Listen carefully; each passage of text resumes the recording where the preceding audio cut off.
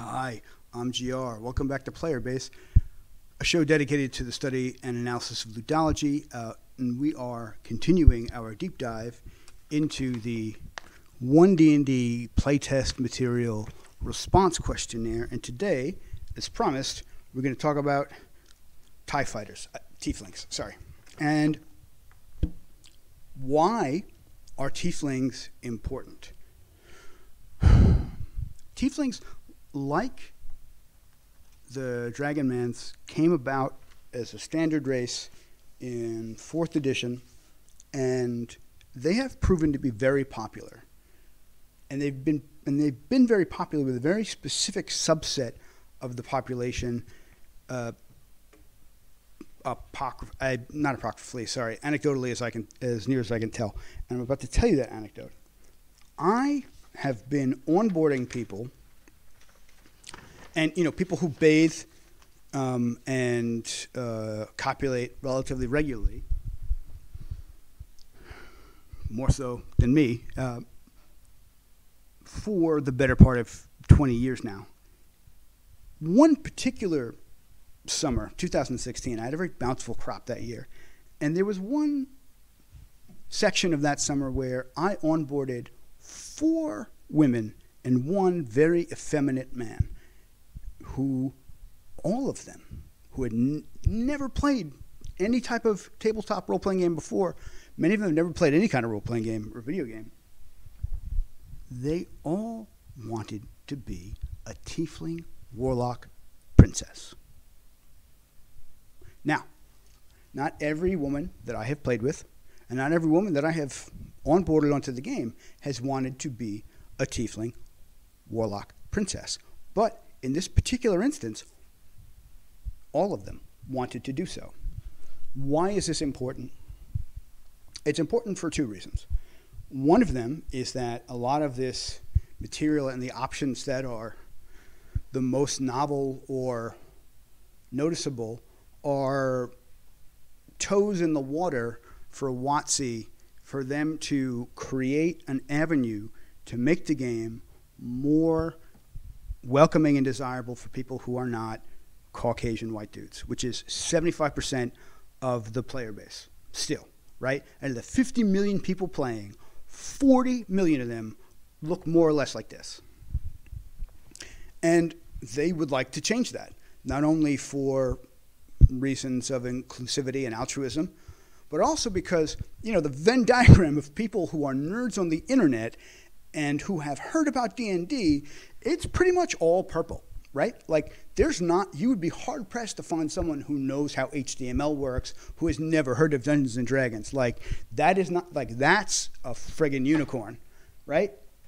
And they have the traditional shareholder model of like a cancerous cell, and they need to expand forever.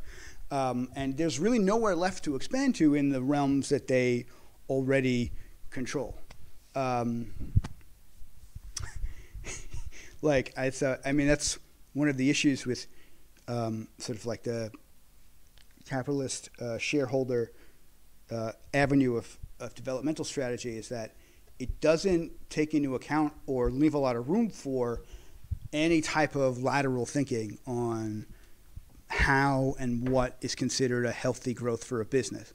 So, that's a problem that everybody has who speaks English, so let's not beat them up for that. But let's instead talk about what that means. What that means is that if they want to expand their player base, pun intended, and if they want to expand their market share, they have to create new market share. And in order to do that, they have to appeal to people who are not already, heavily exposed or inculcated to, being on YouTube, listening to a guy talk about D&D rules, for instance. Like, nobody has watched this video because they were just scrolling, looking at, people interpreting bell hooks. And then we're like, oh, this came up in my feed. It's not how it works. And if you are watching videos on interpretations of bell hooks,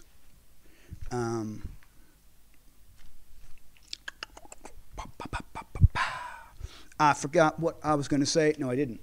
Sorry. Maybe it's practiced routine to disarm people. Maybe it's just the executive dysfunction from the neurodivergence. It's option B. Tieflings are attractive to people with feminine anime for whatever reason. And I mean anime in the Jungian, not the weeaboo sense of the word. Now, I don't know for sure, but I can guarantee you that the retinue of corporate and child and ludological psychologists that Hasbro and WotC have on retainer can figure this one out. Now, if I were to take a guess, I might venture into some sort of intuitive inference that the nature of a Tiefling Warlock princess being one of the leveraging the innate power and force of their own desire and desirability into a strength that they can then wield and manipulate to their defense and for it to be an asset and not only a liability might have something to do with it. I mean, I don't know. You know what I mean? I'm not like a girl demon scientist or nothing, but that would be what I would assume for that one. And if you're wondering what that's in reference to,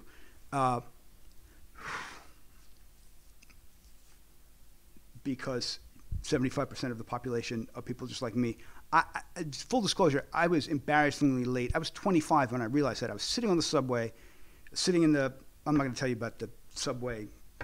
I'll leave the subway bit out of it. But I just realized, I saw some woman on the other side, girl of my age, and I was like, oh, man. Ah, right, of course. Like, if half the population were twice your size and constantly trying to fuck you, like, that would affect the way you interact with the world. Another good way of thinking about it is, and I've heard this one, and then I actually happened to be doing it like later that week. Walk through a busy street with a cake in your hand and see how people interact with you. If you don't already know what it's like to be a woman, that'll give you a sense of it, right? You are just carrying something that is materially desirable but highly vulnerable to assault of all kinds and malignment. And even if you, like, because, like, let's say you have the cake and someone starts, like, making jokes about wanting to touch the cake and you get aggressive with them, even if you win in a fight, the cake is ruined, right? Like, so if you're not familiar with that type, and this is, like I said, I am not, like, it's not the purview of the channel, and I'm not, like, great at describing it within this context, but it gives you an idea of the kind of perspective that not you is coming from when looking at stuff like this. Because what's attractive to them and to their psyche and to their narrative, which is what I've been talking about throughout these whole series episodes, is that if they're looking to attract more people, or if they're looking to make the avenue more inclusive, the answer is not to look for more plus ones or to make sure that people aren't, like, taking their plus twos and cheesing them. The answer is to give them the narrative infrastructure that they can place themselves in a story, and that they have stories and the tool sets to build stories that allow those people in, right? And just having more bird people is not doing it, right? I mean, some of that works. Like, one of the reasons Spider-Man is the most popular superhero is because, you know, like Stan Lee used to say, anybody could be behind that mask, right? That's why people love Spider-Man, even if they don't look like Peter Parker. Funny story, I was actually living in Sunnyside, Queens, when the first Spider-Man came out, and they shot it, like, by the train station, you know? Like, that's cool, but, like, loads of people who look more like Miles Morales than Peter Parker enjoy Spider-Man because it's easy for them to think of themselves as Spider-Man because of the full bodysuit, right? And that's probably why a lot of the offers that they're giving, like the animal-headed people, they probably have some kind of, like, readout saying, oh, people who are not, like, you know, dudes who look like they maybe could have played rugby, if they applied themselves, are playing these types of characters, but just because they don't have any other options. And with the Tiefling, you know, people who embody and live their life within the multiplicity of the complexes of feminine power really respond to this racial class, and also to this Freudian slip, to this racial combination character class. Race and class were the same thing in first edition, and I've made that Freudian slip / pun a couple times. But yeah, like, you gotta, and it's tricky because, you know, they have people of color, they have women on the WotC team, but those are people who have already spent their lives developing a career playing role-playing games as it is. So that's not, they're not accounting for a bias there, right? Like, anybody, like, here's the thing. I have run just about every single edition of Dungeons and Dragons, and I've run Lovecraftian Cthulhu games, and I've run other science fiction games, and I've rolled a whole bunch of shit you ain't never heard of, right? Like, I am not the target market to be asking what my biases are for involving people who have not had exposure or desire to play the game before. I can speak on it because of that bias, and I have some minuscule level of self-awareness. Not much, but some. But they're struggling with that for reasons which are incredibly human and humane, right? The struggles that WotC are having with this aren't, like, damnation worthy. It's just they're working within the paradigm, and the paradigm itself is getting to them. And just as an offshoot, if you are someone who looks like me and feels like this is too much in terms of what I'm talking about or in terms of what they're doing, like, understand two things. One, they're not getting rid of elf with sword, right? They're like, if you want to just do like white folks in 14th / really 18th century, you know, England and France, you will be provided for. But the more challenging issue, which is something that is endemic in our culture all over the place, is giving not only people who are not like us narratives, but giving them bridges to connect those narratives to ours in ways that work and are not conflicting. Like, that was the whole thing when I was talking about the animal people. I showed it to my brother, and he was like, looks like you're ragging on furries. And it wasn't my point. My point was that, like, that's not the answer to the problem they're trying to solve, right? And I, like, maybe foolishly, wholeheartedly believe that there is a solution here where all of the weird outlier bits or that feel uncomfortable are not uncomfortable because people like me or our narratives are necessarily being pushed out. It's because the actual syntax in the dialogue for including us with other narratives or including these narratives with the ones that we're more familiar with is not worked out yet. There's not a lot of, like, the vocabulary and the tenses and the conjugations of this language, of integrating these things. No one's really done that before, because that's not how language works usually. It's a problem of language, really, more than anything else. And,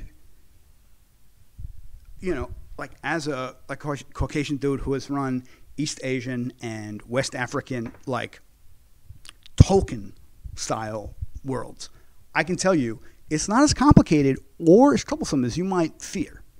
Not at all, right? You know? Like, the high elf from West Africa and the high elf from Western Europe can get together and make fun of the wood elf from, like, Asia Minor or Eastern Europe or East Africa. Like, you know, like, it's really not that complicated.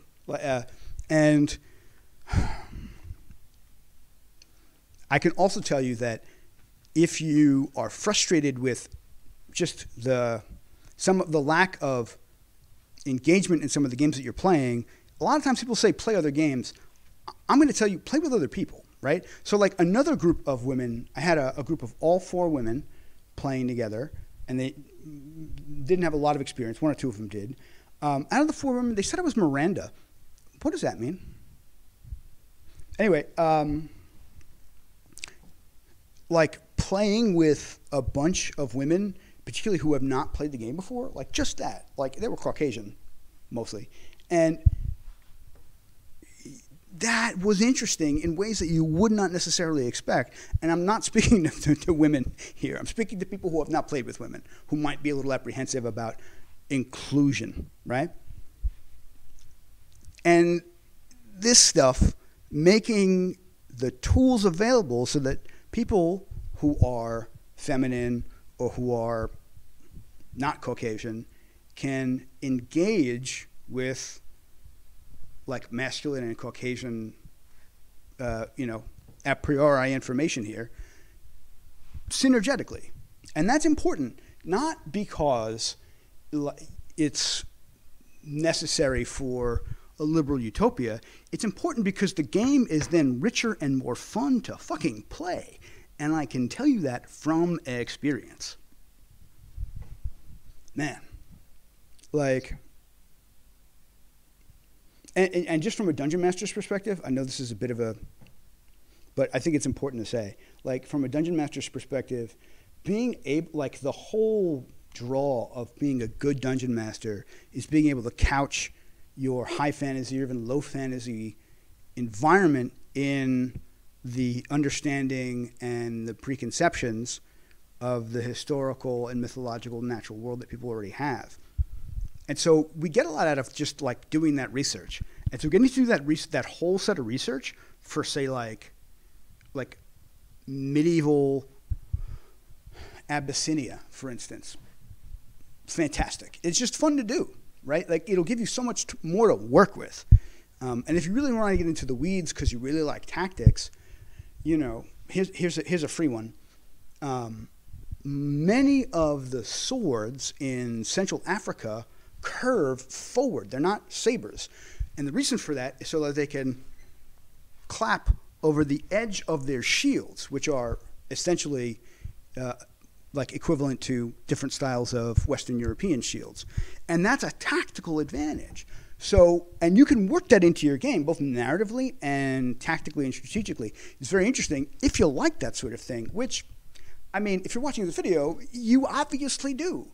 So that's enough on that. The takeaway from this one is, if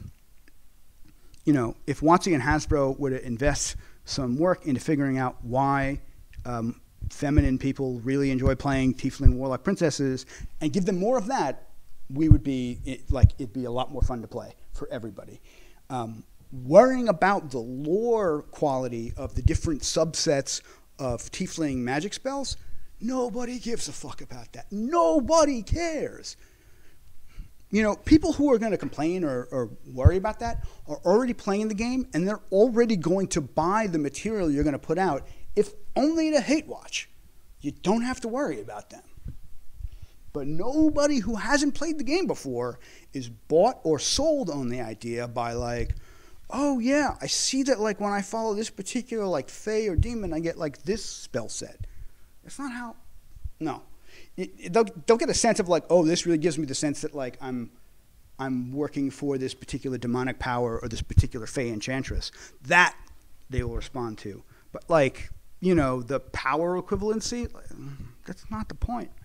Anyway, if you agree with me, tell me. If you think I missed something, I think you might already be telling me. And if you hated everything that I said, I don't have to ask if you've already told me. Thank you for hate watching, and I'll see you in the next one. And if you liked it, I would also like to hear about that. And share this with people you think would like it or would hate it, people who are your friends, people who are your enemies. Press the little bell icon. I'm GR. This is Player Base, which is really discussing the nature of the mechanics of play, which is what ludology is. We will see you in the next video. We will be talking about the inspiration mechanic and also why no one really cares about feats. Bye.